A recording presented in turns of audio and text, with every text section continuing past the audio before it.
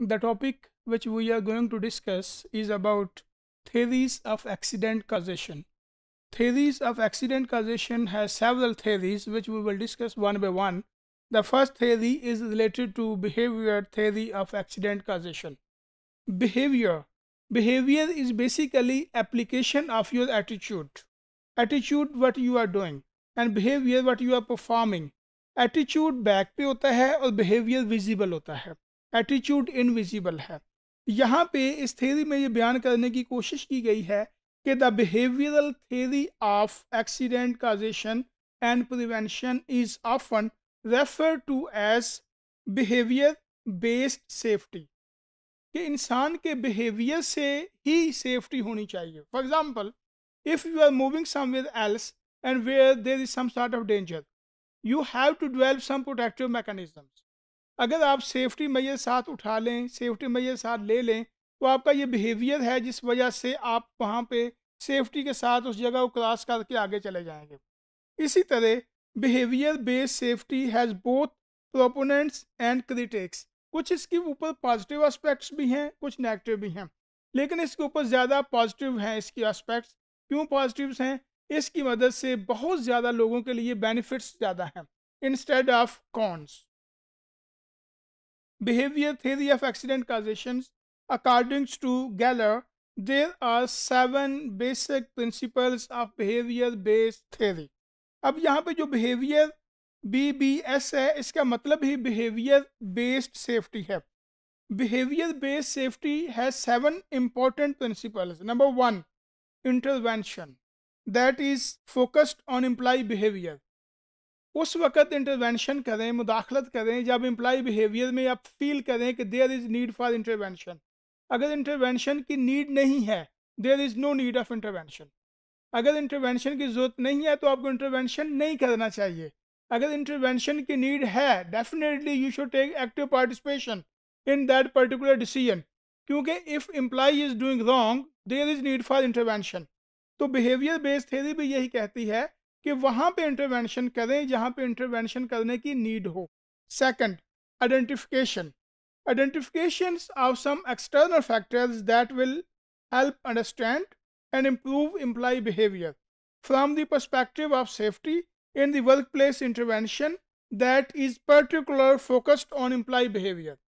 अब इस second aspect में अगर अहम चीज़ देखी जाए तो डियर स्टूडेंट्स, वो ये है कि कुछ एक्सटर्नल फैक्टर्स हैं जिनकी वजह से भी हमारी बिहेवियर थ्योरी जो है वो इफेक्ट हो सकती है.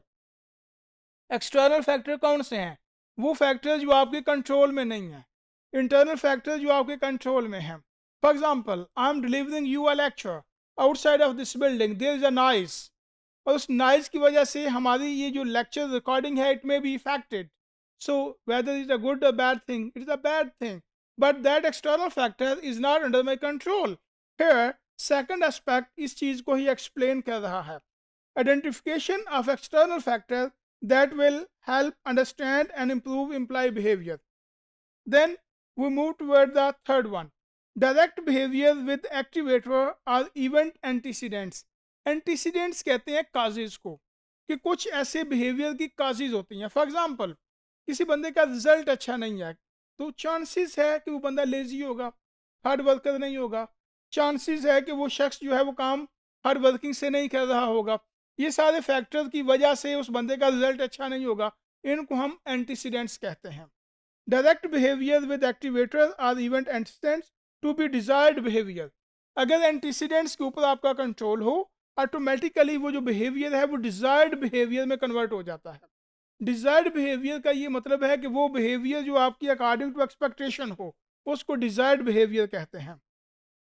Focus on positive consequences that will result from the desired behavior as a way to motivate employees. इस पॉइंट में 3 चीज़ें बयान की गई हैं. Number 1, positive consequences. अगर आप रिजल्ट पॉजिटिव लेना चाहते हैं तो आपको क्या करना चाहिए? डिजायर्ड बिहेवियर अडॉप्ट करना चाहिए. फिर ऐसा बिहेवियर हो जो अकॉर्डिंग टू एक्सपेक्टेशन हो. For example, you want to clear CSS exam, you want to clear competition provincial exam. आप ये 2 एग्जाम क्लियर करना चाहते हो. What you have to do? आप पॉजिटिव कॉन्सिक्वेंसेस देखना चाहते हो. You want to see your self in some bureaucracy. उसके लिए what you have to do, आपको डिजायर्ड बिहेवियर रखना होगा, आपको जो भी रिक्वायर्ड एफर्ट्स है वो पुट करनी होगी। और थर्ड, इसके लिए मोटिवेशन रिक्वायर्ड है। If some employ are the other employees are the motivated one, then automatically your behaviour will be the desired one. और जब डिजायर्ड बिहेवियर होगा, पॉजिटिव कॉन्सिक्वेंसेज होंगे, मोटिवेटेड बिहेवियर की वजह से ये सारी चीज़ें अचीवेबल होंगी। अगर मोटिवेटेड बिहेवियर नहीं है, employ is not motivated, you cannot achieve your objectives. Fifth point, application of the scientific method to improve attempts at behavior intervention. इस पॉइंट को बहुत इंपॉर्टेंस दी जाती है, इसलिए कि इसमें एप्लीकेशन की बात की गई है और साइंटिफिक मेथड की बात की गई है। When ever we use the term scientific method, इसका मतलब है कि वहाँ पे कोई डेटा होगा, डेटा कलेक्शन होगा, डेटा एनालिसिस होगा, डेटा इंटरप्रिटेशन होगी और साइंटिफिक रिसर्च मेथडोलॉजी अप्लाई की जाएगी, तो ऑटोमेटिकली उसके रिजल्ट्स बेटर होंगे। Use of theory to integrate information rather than the limit possibilities. Use of theory, जब भी हम कोई काम कर रहे होते हैं तो उसके पीछे कोई थ्योरीज होती हैं, लेकिन वो हमारे नॉलेज में नहीं होती। For example, labour process theory. Labour process theory कहती है कि जब भी आप कोई काम करते हैं तो उसके काम की कोई प्रोडक्शन होगी, कोई डिज़ाइन होगा, उसके पीछे कोई वर्क होगा। Production and organisation of work is known as labour process theory. अब लेबर प्रोसेस थ्योरी हर जगह एग्जिस्ट कर रही है, लेकिन हमें मालूम नहीं है। तो ये 6 पॉइंट इस चीज़ को बयान कर रहा है कि use of theory is there and it must be integrated with your point so you can get better result. 7 points है प्लान्ड इंटरवेंशन। बिहेवियर के अंदर प्लान्ड इंटरवेंशन होनी चाहिए कि जब आप चाहें उस वक्त इंटरवेंशन करें, बेजा मुदाखलत ना करें। जब आप बेजा मुदाखलत करेंगे किसी एक्टिविटीज़ के अंदर, चांसेस आर देयर कि वो काम अप टू मार्क नहीं होगा, according to expected behaviour results achieve नहीं होंगे। If someone is motivated and he or she is motivated and he is working hard and he knows his her objective, then the results will be positive. तो 7 point ये बयान कर रहा है कि plan intervention हो, कि जब भी काम के अंदर कोई मुदाखलत हो वो प्लानिंग के तहत हो, विदाउट प्लान ना हो। अगर विदाउट प्लान होगा तो चांसेस है कि आप रिजल्ट्स उसके अचीव नहीं कर सकते। Drugs and accidents causation. One of the most pernicious causes of accidents on the job is chemicals. We have seen some people are driving but they are drunk. कुछ लोग driving कर रहे हैं लेकिन वो ड्रंक हैं। They have used some chemicals. They have used some wines. Due to this, what will be effect on their health? There may be severe injury in the workplace. There may be severe accidents. तो यहाँ पे जो point है वो ये है कि drugs and accident causation का लिंक है।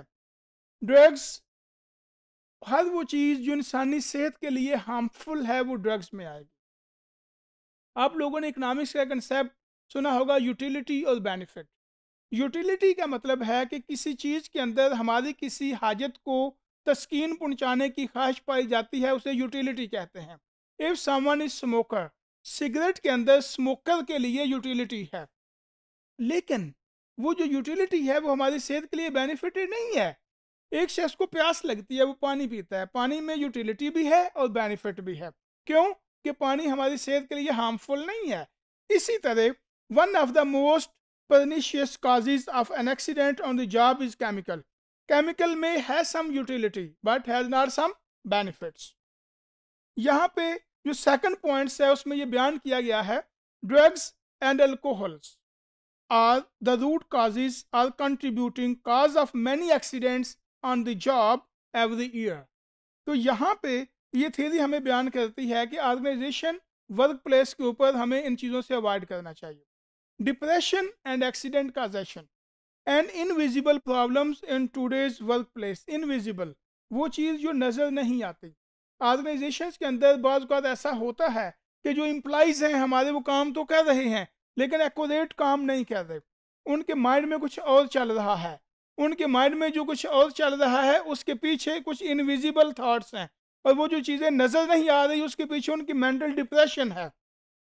Depression and accident काजेशंस are positively correlated. High depression will leads to high accidents. low depressions will lead to low accident. Chances are there. An invisible problems in today's workplace is clinical depression. People who suffer from clinical depression are seriously impaired, and as a result they pose a clear and present safety risk. जिन लोगों को भी depression की disease है, chances are there उनकी injuries के chances ज़्यादा हैं.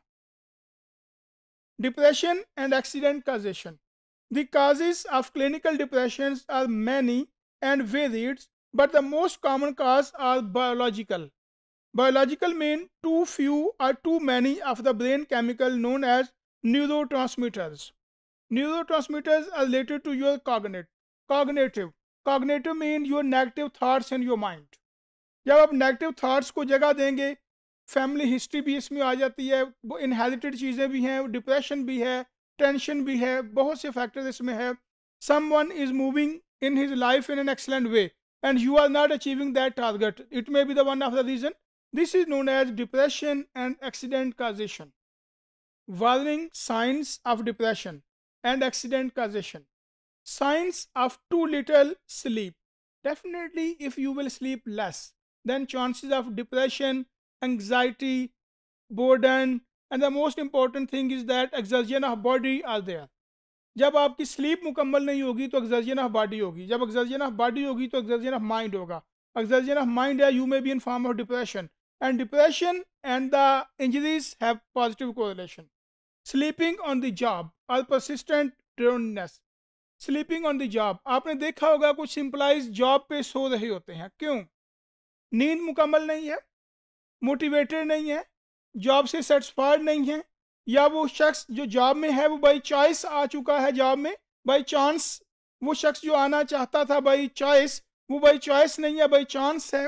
और जो लोग बाई चांस आ गए उन लोगों का मोटिवेशन लेवल ही डिफरेंट है. This may be the reason they are sleeping on their job and they are not getting the desired result. Third, sudden weight loss और गेन. बाज़ औक़ात ऐसा भी देखा गया है कि एम्प्लॉय का वेट लॉस कम हो जाता है या वेट हाई हो जाता है, वो फ़ौरन गेन कर जाते हैं. You have to see what is the reason behind it. इसका तल्लक, ये बेसिकली वार्निंग साइंस हैं. वार्निंग, ये आपको वार्निंग दे रहे हैं कि there is something wrong in your body, there is something wrong in your organisation regarding the employ benefits. Restlessness, inability to concentrate or irritability, persistent feelings of guilt, feelings of low self worth. इंसान अपनी self worth को लो show करता है कि वो को बहुत अच्छा अचीवर नहीं है लाइफ में, टारगेट ओरिएंटेड नहीं है, अपने आप को मोटिवेट नहीं रखता, ऑटोमेटिकली उसका मोरल डाउन हो जाता है. फोकस ऑन डेथ और टॉक ऑफ सुसाइड्स. अक्सर देखा गया है कि वो सुसाइड की बातें कर रहा है, अक्सर देखा गया है वो डेथ की बातें कर रहा है, जिस वजह से उसका मोरल डाउन होगा और वो कभी भी अपने टारगेट्स अचीव नहीं करेगा. तो ये जो साइन है, ये warning science of depression and accident causation का रिलेशनशिप है.